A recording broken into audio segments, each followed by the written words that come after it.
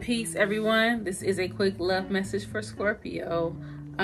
Check your sun, moon, and rising as well if it doesn't resonate.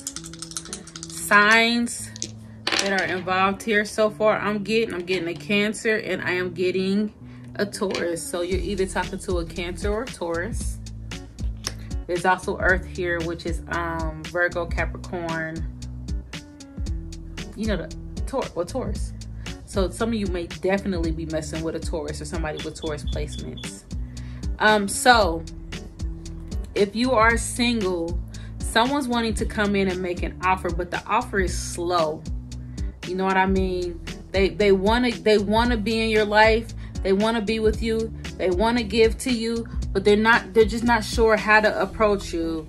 With us going into springtime, I feel like this person has been shooting subtle hints, and they may lay it on a little heavy in the springtime. So they may like spice it up a little bit, but you're going to have to make a choice, because I feel like you've got more than one person. Who's this other person for Scorpio? This other person may definitely have a lot of fire in their chart and be fiery, but somebody wants to take it to the next level with you.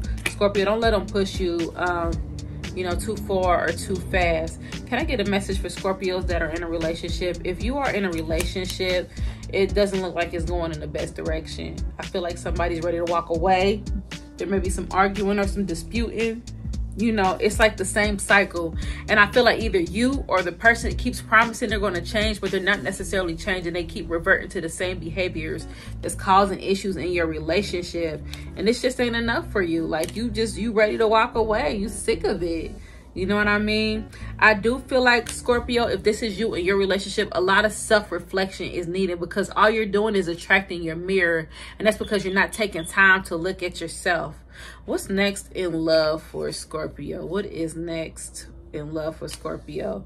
I feel like if you're in a relationship and this relationship don't work, or somebody trying to hit you up, I feel like you're going to free yourself a little bit. You're going to open up a little bit. It's going to be a lot of romance and fertility, and well, not fertility like babies, but somebody gonna be fertilizing something to nasty selves.